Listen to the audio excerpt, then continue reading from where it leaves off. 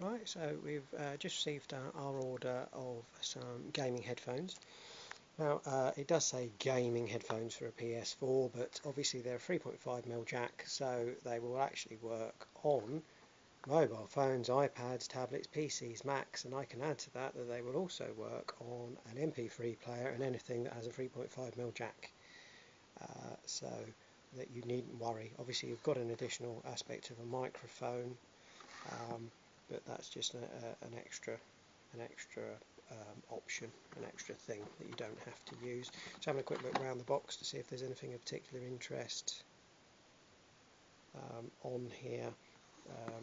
Doesn't really look like it. Some instructions that it's got soft cloth padding, soft cloth ear cups, obviously that big mic which is detachable, I didn't know that, that's very good. A female jack to double 3.5mm adapter, looks like it's got another adapter in there. Volume switch is also always handy to have on the cable. I think that will do.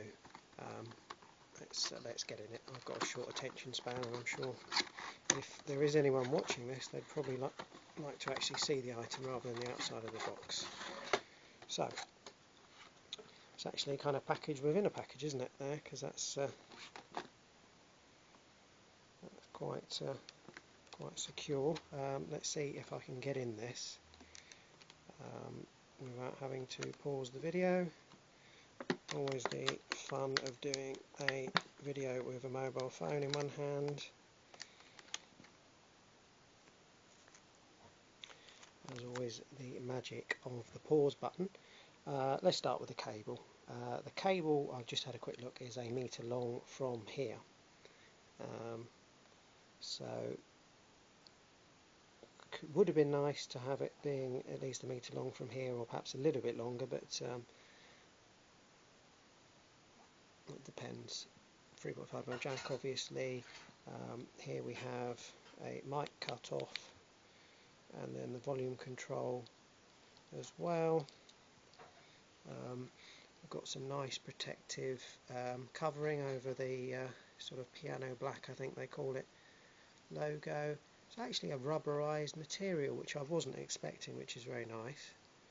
So it's not just a hard plastic. Obviously we've got that soft cloth here, which is very, very soft. Let's just see if this is flexible. Yeah, it's got a bit of flex in it. Okay, just like a ratchet mechanism for the adjusting. There's the bit that you plug the mic in to, which admittedly I'm not sure where that is. Let's just have a quick shake.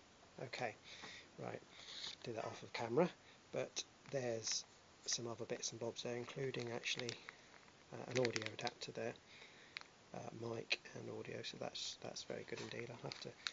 I'll pause it in a minute and we'll put the mic on for anyone that will be interested with the mic itself.